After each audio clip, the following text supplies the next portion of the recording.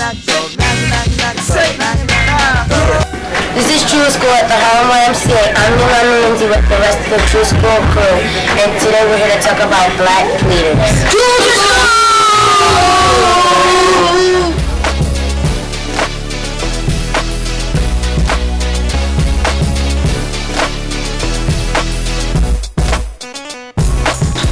My name is Roger Smith, and I'm talking about Nelson Mandela.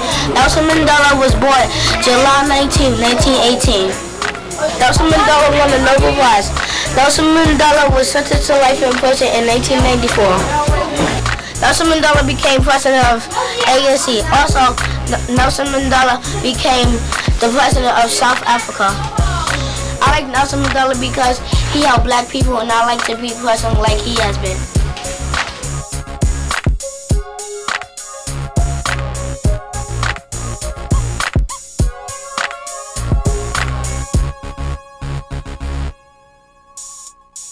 Hi, my name is Zanya Florida. I'm here talking about Harriet Tubman in Harlem YMCA Tru Skool. Harriet Tubman was born in 1820, Bucktown, Maryland. When Harriet Tubman was 13 years old, she was hit in the head with a metal weight and had sleeping spells for the rest of her life. Even though Harriet Tubman had no education, she managed to free 300 slaves during the Underground Railroad.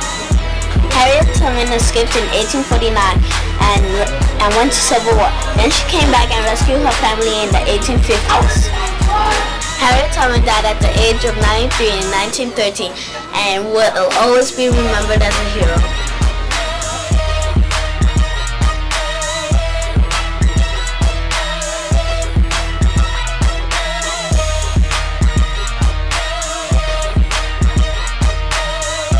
My name is Yolanda Lindsay, and I'm doing Sojourner Truth. Sojourner Truth took many risks from freeing countless people from slavery. She was an advocate for women's rights, she was an abolitionist, and she was one of 13 children born to slave parents. She was raised by Dutch slave owners, also married a fellow slave named Thomas, and had 5 of his children. After the Civil War, Sojourner Truth gave speeches on equal rights. Sojourner Truth died November 26, 1883 in Battle Creek, Michigan. I think Sojourner Truth was a great leader, and we could learn a lot from her.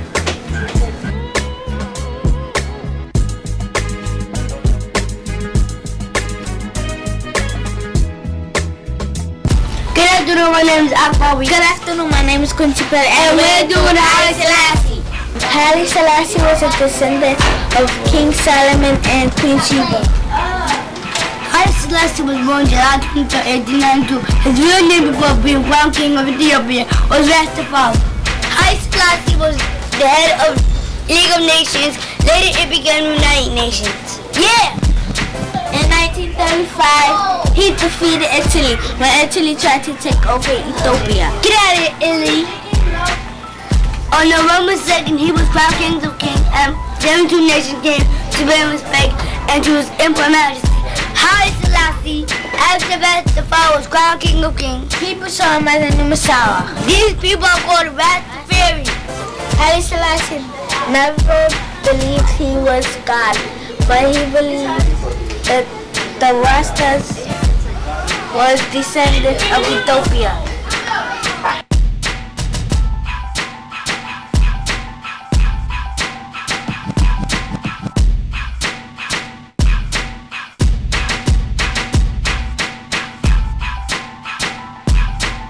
Hello, my name is Isaac Baker, and this is my partner, Emmanuel Dunn, and we're going to be talking about Marcus Mosiah Garvey.